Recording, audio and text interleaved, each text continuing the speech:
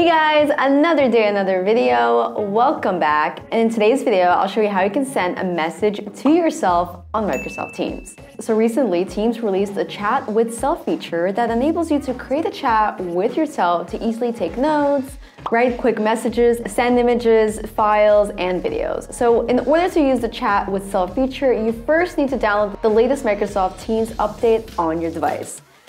After you do that, just follow these steps.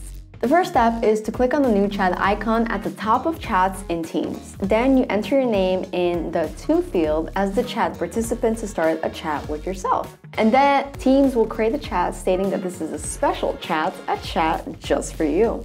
And that's it. And now you can use the chat with yourself to send yourself whatever you like. And that's about it for today's video, you guys. I hope you enjoyed watching. If you did, smash like. Comment down below if you got any questions for me. Subscribe if you haven't already. And I'll see you guys in my next video. Bye.